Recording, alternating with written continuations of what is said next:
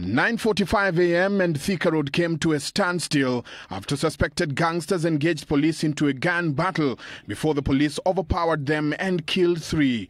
2 escaped with bullet wounds. These people were criminals. They were intending to go and commit crime somewhere, or they have done it and then they were getting off. That's the time we got information and we made some follow-up until we caught up with them at this point. According to the OCPD, officers acting on a tip-off trailed the gangsters from the city center and caught up with them along Thika Superhighway. The police ordered the suspects to surrender, but they defied and fired at the police officers.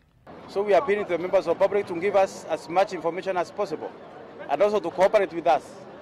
That is why we say community policing is very important. Just give information and we'll do the rest. The police recovered 1 machete, a gun, assorted mobile phones and police handcuffs from the suspects. This comes even as 3 other suspected burglars were gunned down at 1 a.m. in Nairobi.